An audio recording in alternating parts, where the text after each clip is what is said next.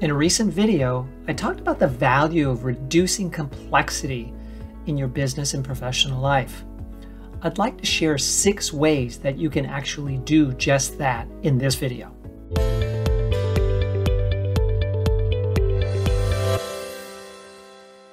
So let's say you want to reduce complexity in the company that you're running or just in your own professional life.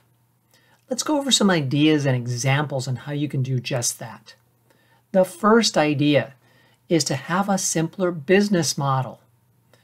Simple business models can actually be quite profitable and successful. Examples would be Chipotle and Tesla, 2 companies that don't offer a lot of products, and yet they've continued to grow over time. Sure, Tesla is starting to need to reinvent a bit and introduce some new models, but they're working on that. In the meantime, they've sold a heck of a lot of electric cars with just a few models. And they're the world's most valuable car company the last time I checked.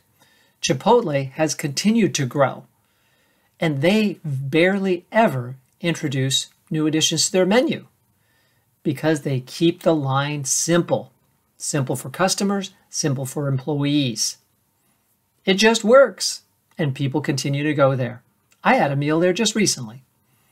All right, idea number 2.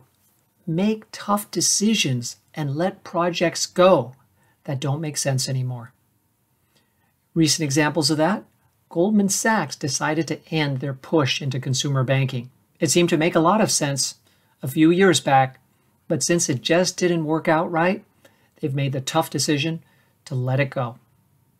How about Apple and their interest in developing an electric car? A lot of people very excited about that project.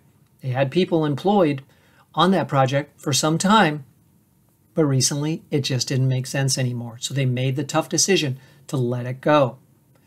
These are ways to simplify your business and your professional life because you're managing less, right? How about going even more extreme and breaking up parts of the company? This recently happened with General Electric. General Electric has been around a very long time, before certain states even became states. That's how long. But they made the tough decision of breaking up, and now GE Aerospace owns the original ticker of GE. There's also GE Vernova and GE Healthcare. These are separate parts of what was once a whole company. Tough decision, right? Probably in the long run, it might make more sense to be separately operated companies. GE Aerospace has increased their dividend by 250%, and the stock seems to be doing quite well. So we'll wait and see how that works out, but certainly reduce complexity for the people running the former company and now the ability to focus on one area such as healthcare. How about breaking up your role? Could you do that and simplify your professional life? Jack Dorsey did it. He used to run Twitter and Square. Well, you know who owns Twitter now? Well, what was formerly known as Twitter. And Square is now Block. And Jack Dorsey just runs Block. So you can break up your role. You also see CEOs take on a COO because it's just too much to run the company without a COO. Or sometimes other roles are created to help simplify a leader's professional life. So could your role be broken up? Are you wearing too many hats and have you been doing it for too long? Consider the opportunity there. Now I said consider the opportunity, but don't consider too many opportunities because this complicates your professional life and your business. Warren Buffett is famous for saying that he passes on most of the opportunities that come his way. Really successful people say no to almost everything. How about you? Do you say no to almost everything? Or do you say yes to too much? And maybe, which then creates open loops in your mind rather than just saying no. So this idea of simplifying your professional life by saying no to almost everything might be a real breakthrough opportunity for you. How about just simplifying the operating structure of the company? Bayer's CEO has recently decided to remove multiple layers of middle management.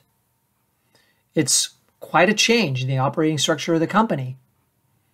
We're not sure yet exactly how it's going to work out, but other companies have done this. They've removed bureaucracy or gotten rid of some corporate bloat. There are times when you look at the company and you don't recognize it anymore because it's grown into something different than what you originally envisioned or different than what you'd like to run. So can you simplify the operating structure of the company to make it easier to run and reduce complexity? There are many different ideas that I've shared with you here, 6 to be exact, and any one of those could make a big difference for you in your business or in your professional life, and probably both.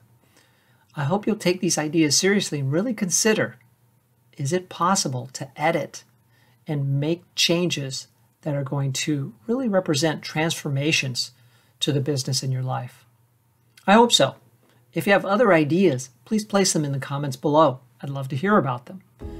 If this video has helped stimulate your thinking, then please like it, comment on it, and share it with others who could also benefit by editing in their business or in their professional life.